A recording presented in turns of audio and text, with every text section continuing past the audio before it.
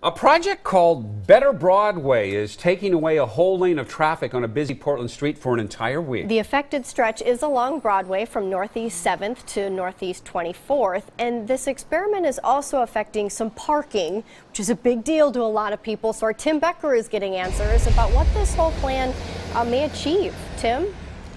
This is how it'll look all this week along Northeast Broadway. The goal, I'm told, to turn this section of Broadway into a more business and pedestrian-friendly section of street.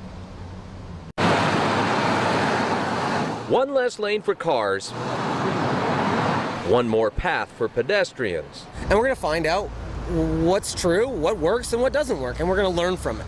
In the technology field, this is called beta testing. Curious neighbors today cruised the configuration that'll change Northeast Broadway from this to this by opening the north lane to people, outdoor seating, music, and other activities, hoping to create a safer, more pedestrian and business-friendly feel. You have a crosswalk and a light at 16th, and then you don't have one until 21st.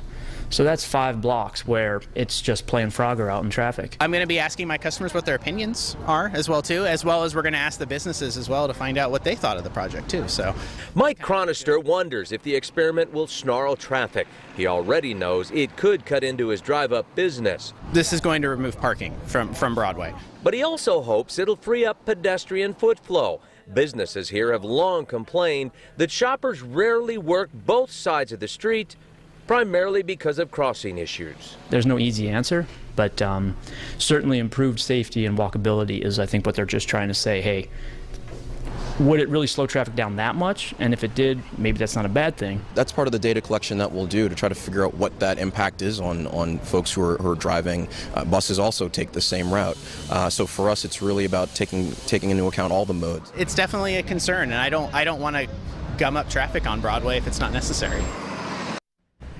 And back live again, this is just day one of 7 days for that experiment that really will affect a lot of people. It'll be interesting to hear what they say, what they think about it, whether they say it is working or not, so we'll be sure to follow up and share those opinions with you. Live in Northeast Portland, Tim Becker, KOIN 6 News. All right, Tim. Yeah, we will check back with you. Thank you.